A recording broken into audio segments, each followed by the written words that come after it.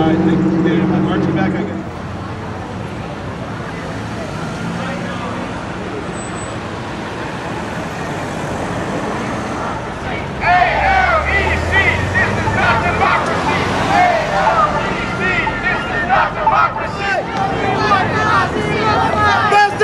Democracy looks like! Show me what democracy looks like! This is what democracy looks like! Show me what democracy looks like! This is what democracy looks like! Show me what democracy looks like! This is what democracy looks like! Show me what democracy looks like! This is what democracy looks like! Formerly Quest Communications is one of the largest local phone companies in the U.S.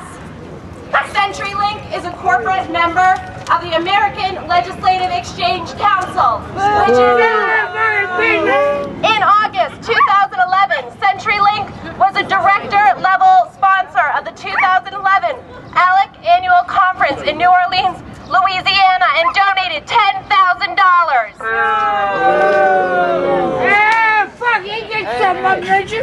In 2007, Joe Nacchio, former Quest CEO, was sentenced to 6 years in prison for engaging in illegal stock trades back in 2002. The judge said that Nacchio showed overarching greed. Quest gave $494,002 to federal candidates in the 2006 election cycle through its Political Action Committee. 26% to Democrats, 73% to Republicans. The people united will never be divided. The people united will never be divided. The people united will never be divided. The people united will never be divided. The people united will never be divided. ALEC. This is not democracy. ALEC. This is not democracy.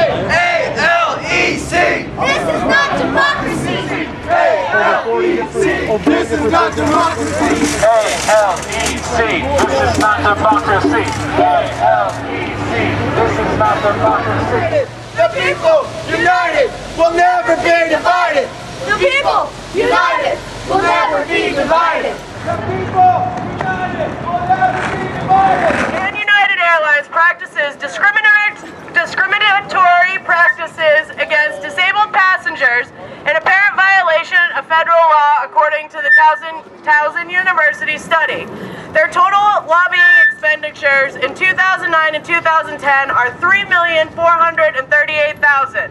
It's also a well-known fact that they pay their airline pilots such low wages that they rely on state and federal aid for food stamps and health care.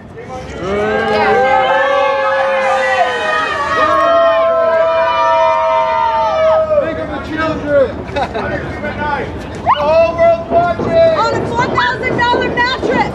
Occupy, shut it down. Phoenix is the people's town. Occupy, shut it down. Phoenix is the people's town. Occupy, shut it down. Phoenix is the people's town. Bank of America is dead. Continue to FedEx and Bank of America. Shut down ALEC. Shut down ALEC. Shut down ALEC. Shut down ALEC. Shut down ALEC. People united will never be divided. People united will never be divided. People united will never be divided. Bank of America tops the list of the world's largest banks. As of June 2010, the bank had $2.37 trillion in assets. It has the most extensive branch network in the U.S., being located in 30 states, and is the country's biggest lender. By acquiring Merrill Lynch in 2009, Bank of America became the world's largest brokerage firm. In spite of those things, Bank of America received $45 billion in direct government aid from the TARP program, and a further $118 billion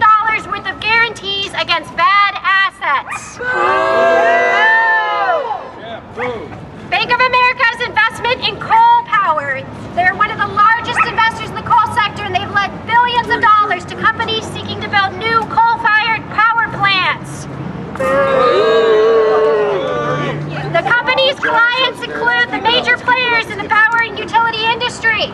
Bank of America has also financed billions of dollars to companies that practice mountaintop removal coal mining, a technique that blasts off the tops of mountains to reach the underlying coal deposits. Bank tellers at Bank of America who did not play a role in the economic crisis receive a median wage of $10.73 an hour, or about $22,000 annually.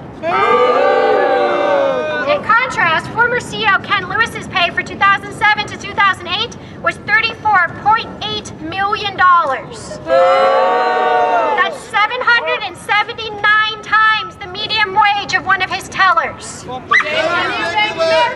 amount that Bank of America spent lobbying from 1998 to 2008, $28,635,440. According to the Justice Department, at least 160 active members of the U.S. military had their homes illegally foreclosed upon by Bank of America.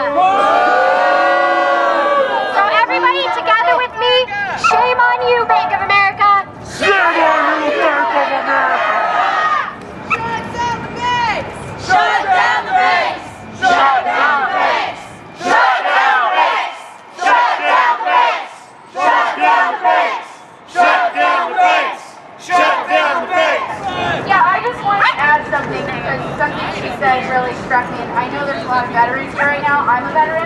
I was promised, and you are promised, when you are a veteran of war, up to $417,000 for a house loan. You are guaranteed it. It is your thank you, as you know, for scrambling your brains in the military. I recently went and tried to get a house, and I was denied because of my credit score. Yes. Shut down the banks! You weren't getting better health backup, dude. Shut down the banks!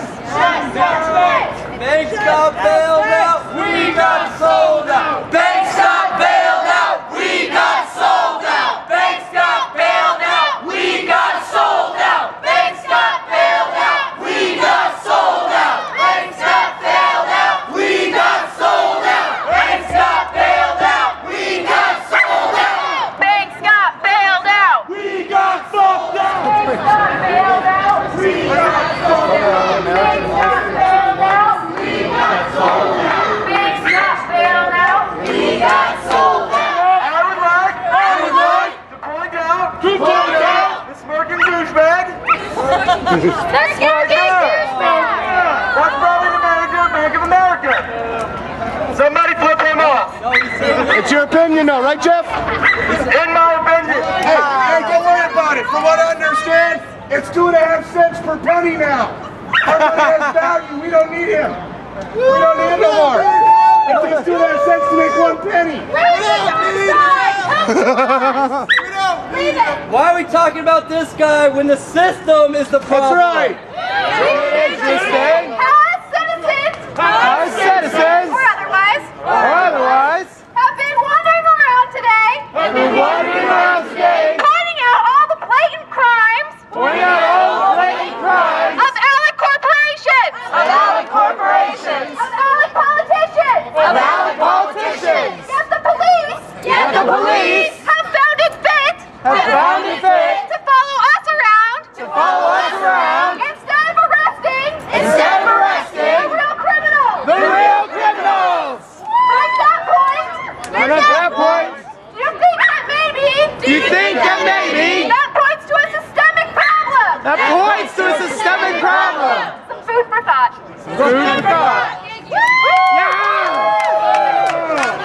Show me what democracy looks like. This is what democracy looks like. Show me what democracy looks like. This is what democracy looks like. Show me what democracy looks like. This is what democracy looks like. Show me what democracy looks like. This is what democracy looks like.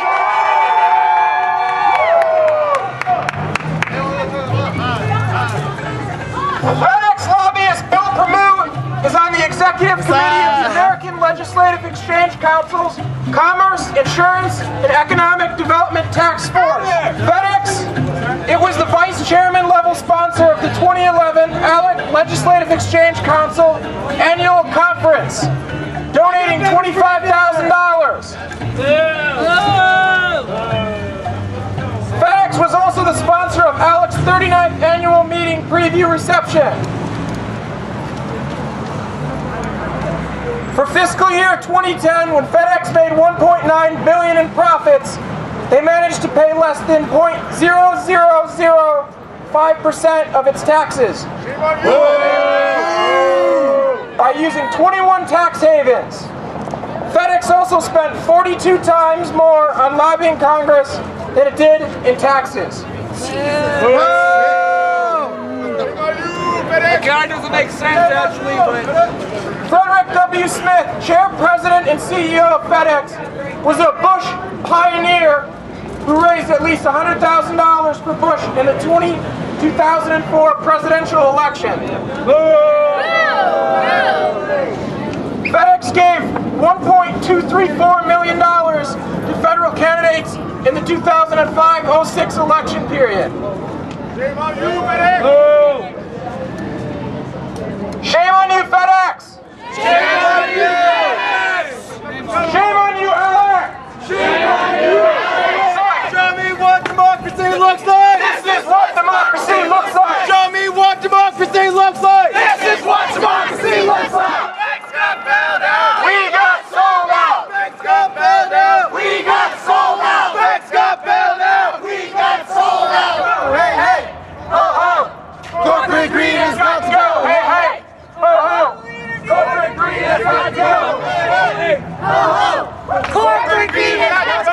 We are the 99% and we are the 99%! You are the 99%!